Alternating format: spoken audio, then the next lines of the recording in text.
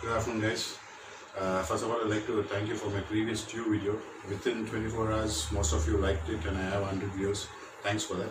Now I come for my chicken lovers, those who like chicken. So I'm going to show you a chicken biryani today, which is a non-spicy chicken biryani. Means most of the time my kids say they like biryani, but it's too spicy for them to eat. So I came up with some crazy idea of a non-spicy chicken biryani. So what we have to do for that first, I'll tell you. We have to boil the chicken a bit just for one whistle. Why you have to boil it for one whistle? So you get the soup out. Most of us do a small mistake when we make biryani, when we make chicken biryani. We straight away start frying the chicken because it's too easy to cook. But you need to boil the chicken to get out that juiciness out of the chicken, so you get that soup. So in that soup, the biryani will have a little more better taste. So I boiled the chicken with tomato, onions and coriander, little bit salt and saffron. The saffron just to take out that flavor out from the chicken. So after boiling, I need to double the water. This is the soup after I boiled it. You can see. And I use this mug for the rice. So whatever rice we are using, if I use 3 cups, I need to use 6 cups of water. So there was already 2 cups of soup. So I added another 4 cups of water. So this is the water, the soup for the biryani. I'll show you what all we need. We need green chilies, Indian spice and onions. Ginger garlic paste, green peas a bit, little bit ghee and oil, what we need. So first let me pour the oil to get hot.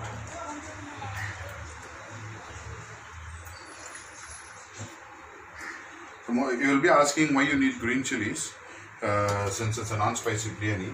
But what did I do? How I'm going to cut that? I'm not going to slip the green chili. I'm just going to give it a small poke so that it doesn't burst.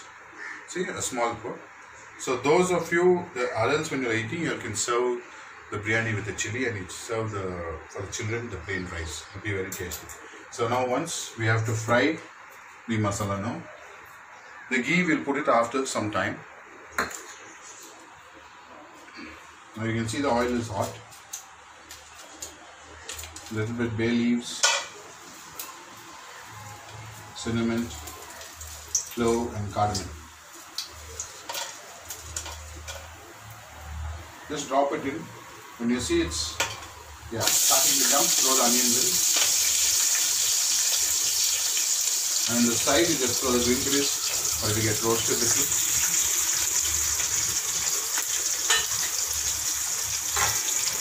Come see. Yeah, can you see the chilies are separate? Everything is separate. Now let's just fry a little bit, give it a small toss.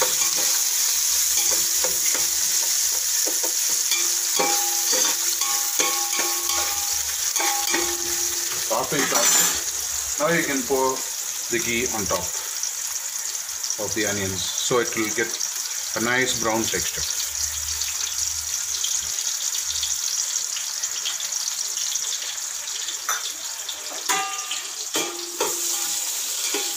You need to try this biryani, so your children will love it. You can tell them it's biryani, non-spicy. They'll really like it, but you'll have all the flavor of the biryani. That's why we're taking the soup out from the chicken.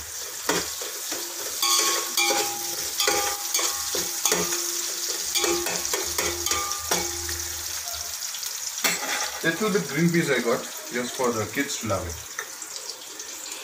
Ginger garlic paste, most of you use ready-made, but I tell you, you'll buy the ginger and garlic, grind it freshly, you get the real flavor out of it, nice aroma out of it. So even when you're frying it, you will get the aroma also.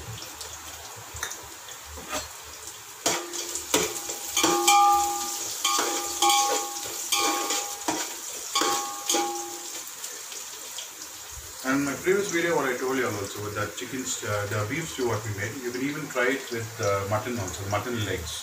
You can say it's a mutton paya stew. So a little bit of Indian culture mixed in it. You try it, better try everything.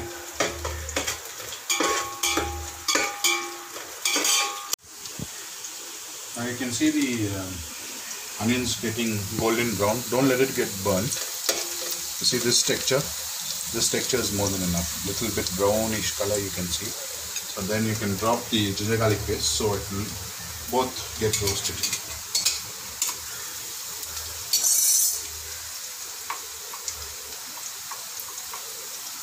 Okay, there's a nice lovely smell. Freshly ground ginger garlic. Not only for your biryanis, anything you use.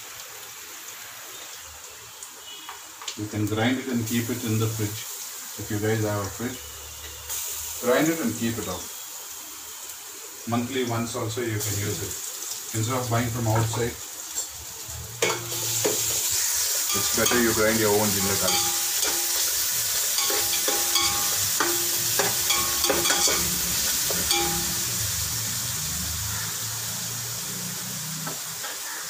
Now as your ginger garlic is frying, let the aroma of the ginger garlic go out fully, and then you can just fry your chicken a little bit so you get that toughness in it.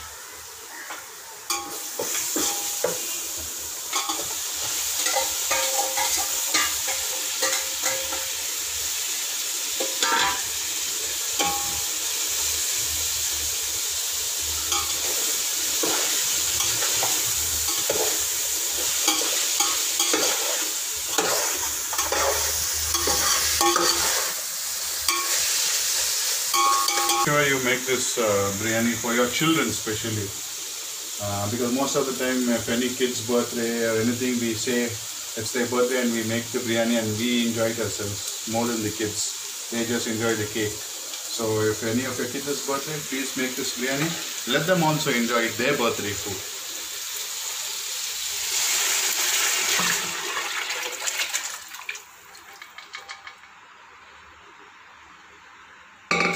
Don't add any color, nothing to it, because you know the mentality of the kids. If they see any color also, they say no, it's chili powder and it's spicy. So the better, the lesser masala, the lesser color you use. If the rice is shown white, they will think it's ghee rice, so they will eat it. Now we are just dropping in the green peas and let it boil. The rice, I already washed it twice. Remember, how much rice you're taking. If you're taking 3 cups, make sure the same cup with double the amount of water, that is 6. So I took 3, so I'm making. So it's bubbling nicely now.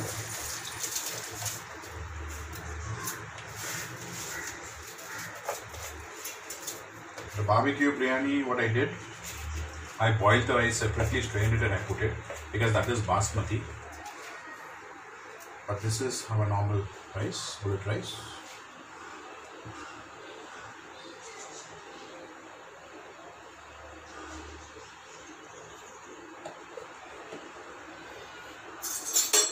So then you just give it a mix.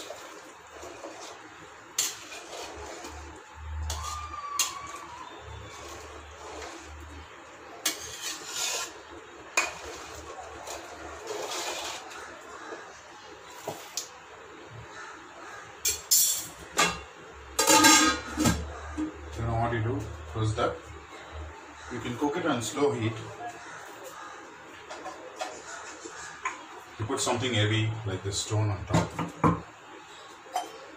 You can get some water. Just drop it on top. So that you have heat from both the sides and it cooks well. Now I can hear a little bit bubbling sound, so what I do, I lower the heat, let it cook on low heat. I think around 15 minutes it should be done. So let's check it after 15 minutes. Okay, 15 minutes is done now. Let's check.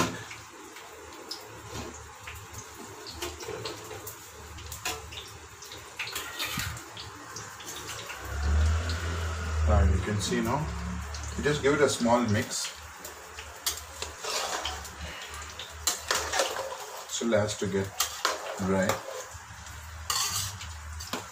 See, the biryani smell is there.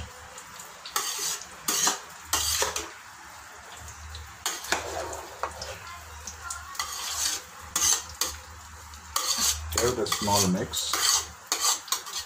So I'll leave it for another 10 minutes.